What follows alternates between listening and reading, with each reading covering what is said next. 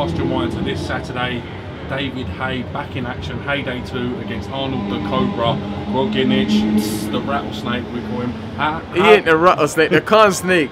Rattlesnakes is dangerous, you madman. It was you that nicknamed him the corn snake. Are you taking a piss out of my accent? Are you taking a piss out of my accent?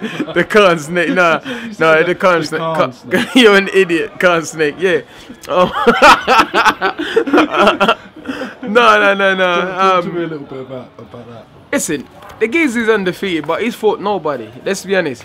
Look at his record. I think his last couple of fights was Dennis Backtough and Thomas Mazurek or something, and that was his 20 however much fight he's had. You can't be fighting those guys at that stage. I think he's fought outside his home country once.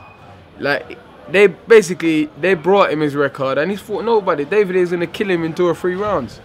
You know what I mean? David is gonna kill him. What David's doing, David taking a lot of knowledge and experience from Booth, obviously being around Booth and stuff. Obviously, the same way they plotted his career as a cruiserweight and as a heavyweight. He had 1 or 2 fights and fought for the heavyweight championship of the world. So they're very good at doing that and very good at avoiding people and picking certain fights. And that's what David's doing. You know what I mean?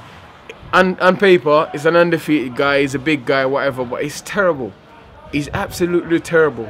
You know what I mean? If anything, Shannon Briggs has got a harder fight than David Haye does. You know what I mean? Because Alexander Dimitrhenko, he was touted to be one of the future world champions a couple of years ago until he got beaten by Eddie Chambers, who was a good fighter at the time. At that time, Eddie Chambers was on fire, and then he got beaten by Pulev, who was and is still a decent, tough fighter. You know what I mean? So. To be honest, it should have been the other way around. Shannon Briggs fighting Georgia and David Haye fighting Alexander Dimitrhenko. He needs to prove to the people that he's serious about what he's doing and take some good fights. And, okay, you got away with Mark Demori, that's fine, but you're an ex-world champion, in multiple divisions, so you need to fight somebody properly, not just. I hope Shannon Briggs win. I hope he fights Shannon Briggs.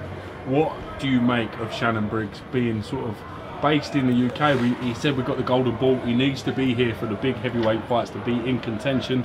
Potentially he's going to fight Dimitrhenko. We're not 100% sure what's going on with that on this Saturday, but again, great to have him in the UK. What are your thoughts on it? Listen, Shannon's doing what he had to do. Listen, like many boxers from the era Shannon's come from, they've been ripped off and lost most of their money. They fought for hundreds of thousands, a million or whatever, and end up walking away with 30, 50 grand and stuff like that. So he's been robbed, you know what I mean? He's worked hard, and he's always involved in action-packed fights. He done what he needed to do, won the heavyweight champion of the world twice, and obviously he's been ripped off a lot of his money. So obviously he's back, his last chance saloon for him, and he's really trying to give it a go. So he's doing whatever he's trying to do. He's trying to motivate the people, trying to get the people behind him.